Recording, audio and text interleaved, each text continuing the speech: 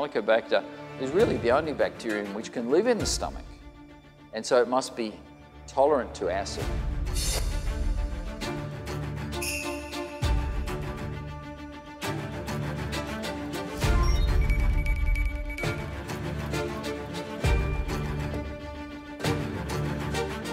And as I said to you, Helicobacter is a human bacterium. It does not stick very easily in the stomach of animals.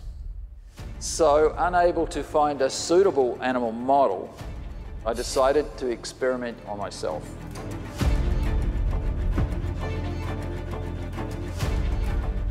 And you can see why something that causes this, which is Helicobacter, can be such an important disease, and people are very interested in curing that disorder. And so we've been trying to solve that problem for quite a few years. I'm Barry Marshall.